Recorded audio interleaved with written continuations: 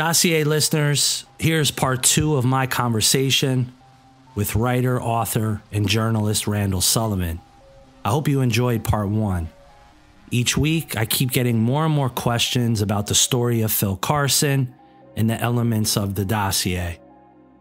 As we head into 2024, it actually surprises me that there still are open-ended questions, still mystery. What can be done here in 2024? What else can actually be put forth? I got a few ideas. Is it possible I could file some more Freedom of Information Act requests to the LAPD? Are there any documents that still exist that can be found or acquired? Can Perry Sanders reveal any more information or evidence that journalists can continue to unearth? I can challenge some of the listeners to make a list of individuals who haven't talked that you would want to hear from, interviews that are left to be done, or work that needs to be expanded. I guess there's a case to be made until this murder is solved. There's more work to do, more episodes to write, and a third and closing act of this story. Another character that we all know well, very recently I bought a burner phone, I put it in a package, and I sent it to an address where I believe Chuck Phillips lives, and I said, Really? Hey Chuck, if you feel like talking, one, I would love to speak to you, and 2, I have some money for you, hoping maybe that would smoke him out, but that hasn't worked as of yet. What is your overall analysis of how, in this day and age, how a guy has literally almost fallen off the face of the earth? Well, Chuck Phillips is a smart guy, and he had, a savvy guy in a lot of ways, and he has he probably has a network of connections, in the what we might call the underworld that few have.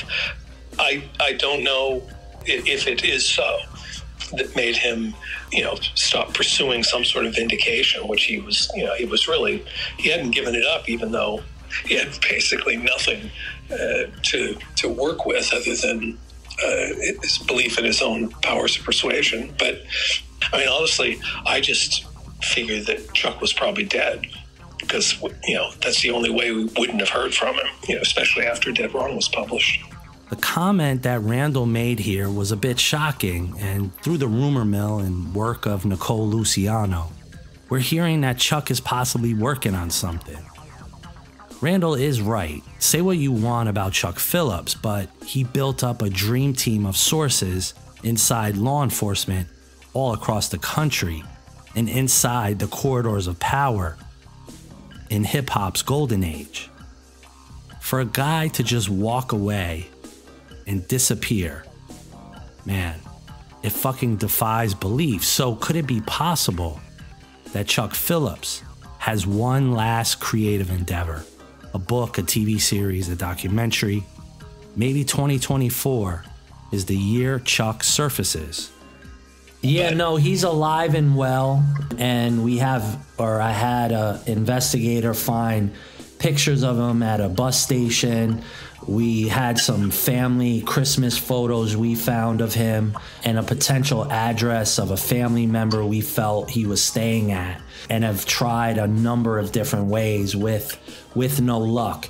Do you think, in a weird way, he also has some answers to some of this stuff, or you don't believe that?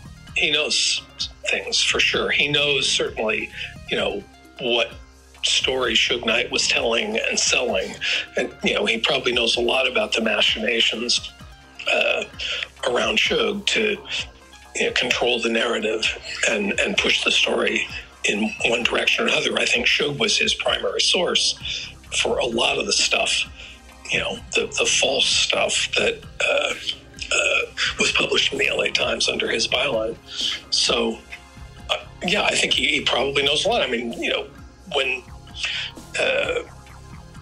he desperately wanted Phil Carson, to win his confidence, he came out with, pretty overwhelming bit of evidence against the number 2 guy in the LAPD. I mean, he actually had tape recordings of the guy implicating himself.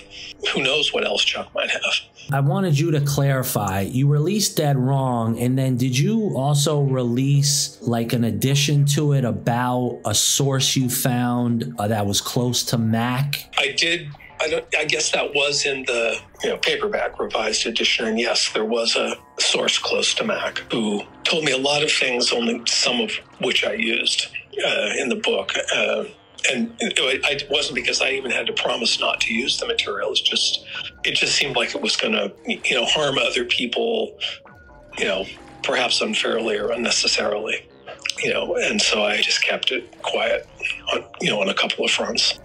In Randall's answer, I felt it was important to go back to his book, Dead Wrong, and read an excerpt to make sure all the information was presented here to you.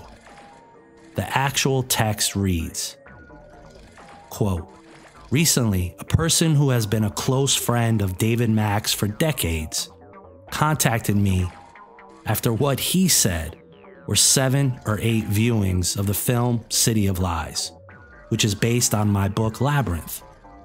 I had an odd conversation with this individual, whose identity I've promised to protect.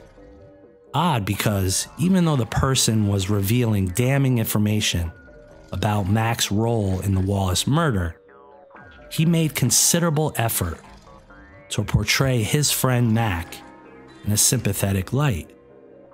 I've since independently verified this individual's relationship to Mac with evidence submitted at Mac's trial for the Bank of America robbery. According to this old friend, Mac was living more or less on the streets of Compton from an early age, stealing food just to feed himself as a boy of 9 or 10. He joined the mob Piru Bloods at the age of 13, mainly as a way of seeking some form of protection and connection, and remained a mob Piru at least until his release from prison as a man in his 50s. While at Oregon, Mac lived a sort of double life, one as a successful college athlete who was popular with people of all races, and another as a Bloods gang member who was mob Piru all the way whenever he came back to Compton. The really important information Mac's friend provided was, of course, about the Wallace murder. Russell Poole had it exactly right, this person told me. Mac had been hired by Suge Knight to arrange the shooting that took place outside the Peterson Automotive Museum. And just as Poole had come to believe, Mac coordinated that shooting with the help from Rafael Perez and other LAPD. Mac personally contracted with his friend Amir Muhammad to be the triggerman. What Poole apparently didn't know, though, and what Mac's friend said, was that the primary target outside the Peterson that night was not Big, but rather Puffy Combs. It was Puff's sheer good luck that the SUV he was in had been able to blow through a yellow light where the vehicle Biggie was in would stop on the red moments later. David Mack had guaranteed Muhammad a considerable sum of money, close to $200,000. Mac's friend said, though he admitted he wasn't sure of the amount, to execute Puffy and Biggie. The problem was that Suge Knight said he wasn't paying for a job that was only half done, less than half done. In fact, as far as he was concerned, Puffy was who Suge really wanted dead. According to his friend, David is a very loyal person, very loyal. And he felt Amir Muhammad was owed. He'd given his word. But he didn't have that kind of money. That was why he robbed the Bank of America to pay Muhammad. Only after Mac's arrest did Suge Knight acknowledge his own vulnerability to criminal charges in connection to the Biggie slang, the friend said, and offer to pay for Mac's attorney. In return, Mac agreed to maintain his silence. It's probably hard for you to understand, but for David, doing 15 years in prison was not something that he worried about. He accepted it as part of the deal. He never would have snitched. You aware that I spoke to him, right? Or no? No, I didn't know. Yeah, I spoke to Mac for about 45 minutes. And I can send you the audio of that if you're interested in it. Yeah, I would be. Yeah. So he's a genial grandfather, doing, green energy, or something, right? Yeah. And, listen, I'd be curious your thoughts once you listen to the audio. But one thing I did pull away from it, I have this moment to him where I say something like, well, what will you talk about? Calling him on the mat. I said, would you talk about, Rampart? He said, of course. Would you talk about the bank robbery? He said, of course. I stopped short of just throwing Biggie in his face because I didn't feel there was, the need to do that on a first phone call, right? I kind of wanted to keep him on the line. But he did say something that I thought was really interesting. And he said, how come you don't want to talk to me about growing up in Compton? I said, of course I want to talk to you about growing up in Compton. To make a long story short, he basically told me he wanted about $250,000 to tell his story. Where this becomes a question to you is I've heard very recently that Netflix is dabbling in doing the Rampart story. And that Tiller Russell, who did the Waco documentary, is working on a Rampart Netflix documentary that quite possibly could have Mac or Perez or both of them. Now, with what you have always contended around the Rampart scandal, how do you do a work of a documentary with two people that you don't know are telling the truth? Well, for sure, it's certainly in Perez's case, he's not telling the truth. He's a proven liar, multiple times. There's absolutely nothing Perez says that should be taken at face value.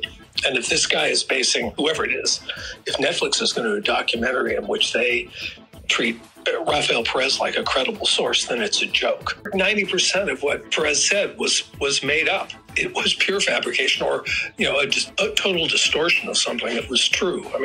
He is a pathological liar and a guy with absolutely no conscience or character at all. One final note that I'm curious, in talking to this friend of Mac, was the importance of the revised edition of putting this information there, was it a revelation for you, or was it more of a confirmation of information and narrative around things that everyone always thought, but were looking for sources to confirm it? Well, he certainly told me things I'd never heard before, and they aren't things that I could verify. It's just, and I hope I kept it, expressed it in terms of this is what this person claims. So this person was in a position to know, as few people were. But certainly his claim that, Mac did the bank robbery in order to get the money to pay off Amir Muhammad for killing Biggie when Suge refused to, was not something I'd ever heard before. Do you, in finality, believe that at a certain point in, say, the next few years, there will be a few individuals who maybe have a crisis of conscience, maybe are just fed up for whatever reason, and come forward with more information, i.e. someone within the LAPD? Do you ever believe that somebody who knew a lot of this and the mechanics of this will ever come forward and speak about it in a way that would move the needle? Well, it sure seems like they would have by now. But I think a big part of the problem is that the media hasn't really wanted to hear the truth. I'm not prejudging this Netflix documentary, but if the conventional, supposedly official depiction of the Rampart scandal is going to be, the subject of this, then the whole thing's a fraud, because the Rampart scandal was mostly a fraud. I mean, the Rampart scandal was Perez, Durden, Mack, Sammy Martin. That was the scandal. It wasn't nearly all the stories of the other things going on in Rampart Division were either made up, greatly exaggerated, terribly distorted. It was really a crock, but you would never find that out reading the LA Times. At one point, when I was fencing back and forth with the LA Times, Leo Wurlitzer, who was at that time, I think, the managing editor, said, well, okay, the Rampart scandal wasn't exactly what we thought it was.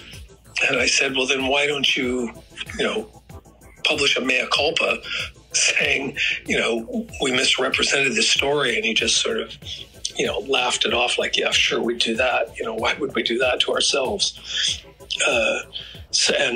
Nobody else in LA has done, has really tried to set the record straight. So, who's the audience? Who wants to do it? I mean, maybe this Netflix documentary will astound me and actually be, a truthful, thoughtful exploration of the subject. And I think it would be great if it was. Yeah. And, I've worked with Phil now for, 4 or 5 years. And I'm curious about, because I know you sat with him and talked with him. And where I've landed with Phil is I actually think he has a lot more information than he's revealing. Do you feel the same? He must. I mean, he's got to. I mean, just say that, I talked to a couple of other FBI agents who were working there at the time. And, it had to be totally off the record. I had to promise not to repeat it, and certainly not to, with any attribution to them. But they both said, I mean, Phil was right. Phil was in the midst of this. He saw everything that was happening. If he is holding back anything, it's probably because he feels it's going to injure the reputation of someone he feels doesn't deserve that. I don't think he'd be sitting on it because, for some ultimate, personal or hidden agenda. I think it would just be, kind of conscientious sort of withholding. Yeah. And I mean, coming up on the 30-year mark, if you really put it into context, between the fabricated Rampart scandal, the Ruben Palomares story, which I think has not gotten enough press around the idea of, an LAPD officer in bed with the Sinaloa drug cartel. Yeah. And then the sort of, trifecta of Phil in the middle of the Biggie. There's a case to be made that in a 30-year period, the LAPD saw some of the biggest police scandals our country has ever seen. And that's absolutely true. But the fact is, those scandals are like an iceberg. What you see is, really just the tip of it. And what you've been told about what's under the water is mostly not true.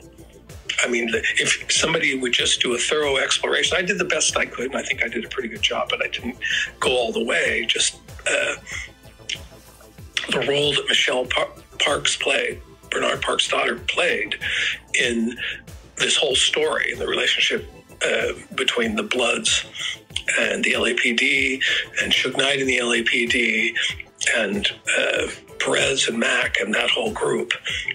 I mean, there's somebody who knows a whole lot about what happened and who was involved.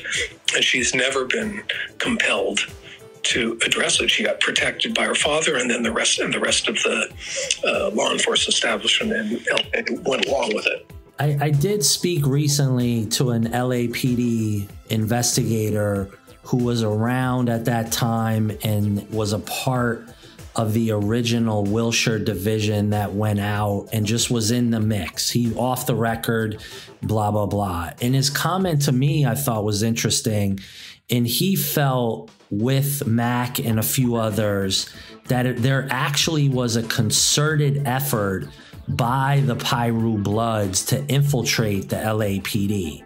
and that Mac from the start was a gang member and sort of knowingly went into the LAPD to do what he did. Do you find any truth in that? I think that's entirely possible. I don't, people have said to me things like that, and about Perez as well. I don't know. The narrative I carry around in my head is that Mac sort of changed. I mean, the source that we're referring to, I mean, he's somebody who knew Mac. Their relationship was formed when they were in college together as college athletes. So he saw a completely different David Mack and sort of, retained a relationship with that person he knew, but realized this other person this other David Mack existed too. And I think he himself wondered if that had always been sort of there, that he brought that with him from Compton, or if it was something he developed, but people would have said the same thing about Suge Knight. Nobody who knew Suge Knight up to, his sophomore or junior year in college would have thought that he was going to be some gang boss. That whole conception of himself seems to have been something he formed much later. And I guess I thought that was true of Mac too, but I'm not sure. I keep saying final question, but this really will be the final question. I just am curious. There seems to be now, with this recent news around the Tupac case, I would say a new theory that is growing within some journalists, some people on the internet, and that is the idea that Kevin Gaines was involved in the Tupac murder.